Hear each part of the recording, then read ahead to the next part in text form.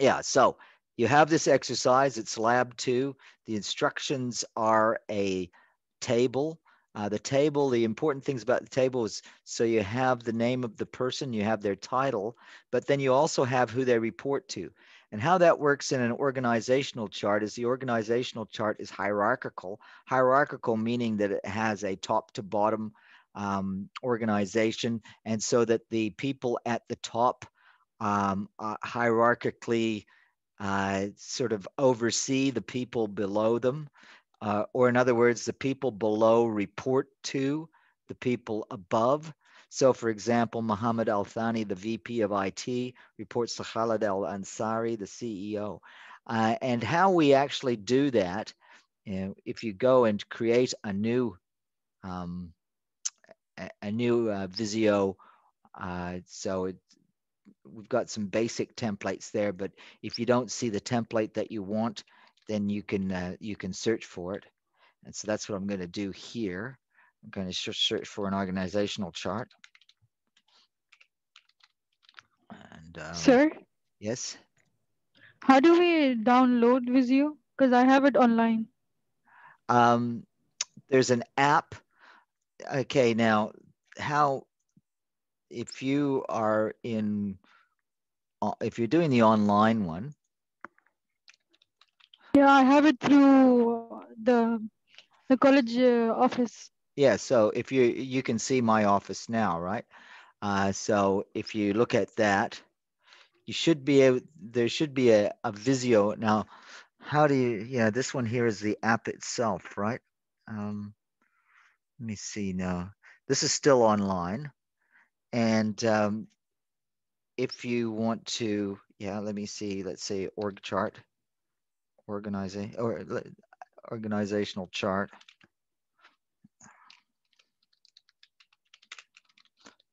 and they should have a. Uh, well, it doesn't. There you go. I'm not really using this way of doing it. What I want is, yeah. How do we do it? Sorry, I'm not doing it that way. So that's bad. I haven't got a good answer to you for that. It's okay, sir. I'll try doing it by afternoon. And if it Yeah, doesn't work, then I'll yeah, just leave because it. you do need to get the app. So I mean, here I am using the app. That's how I do it. Now, organizational chart. Once you choose to do one, um, uh, well, you will see that you have all of these tools available. You have different kinds of chart styles that you can choose from. The one that you're going to do is this one with the belts. And so if you take one of these items like the executive belt, that would be for anybody who like the CEO. So if I click on that, that could be, for example, Khalid Ansari. And so, oh no, I could click on his title as well, I suppose. And he's the CEO.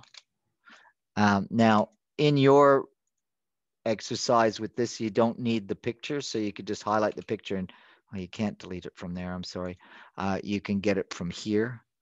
So delete the picture. So you can get rid of the picture. Now, if you're going to take a manager and make them report, well, I don't know if this, well, let's take another one. So I want this person to report to the CEO. So all I could do is just bring them to that point, and then that line is already there. And so that's how we make them report. If I want another person to report to this one, the same thing, right? And so that one, oh, sorry. Now I've messed that up, haven't I? So put it on there, and now it's reporting to them. So I mean, you got to have better mobile, better mouse control than I've got. But that's basically what you're going to do is you're going to build those up one at a time. With each of these objects, if you highlight them, you can right click and you can edit them, changing their properties, their colors, their well, any of those things about them. You do want to maintain the belts as it works. There is this thing called a team frame, which you're going to apply at one point. Yeah, other things. All of the in the properties, you can change the the borders and the colors, and you'll need to do that. But let's say you wanted to make two of them into a team. You can do that. Just put the team frame around them. You need to do that because you're going to have the help desk thing going on. Yeah. The other thing that you can do is you can actually change the layout, because maybe the layout that it's giving you is not sort of suitable to fit all of the things into the page. And so you can go and change it so that it lines up a bit better.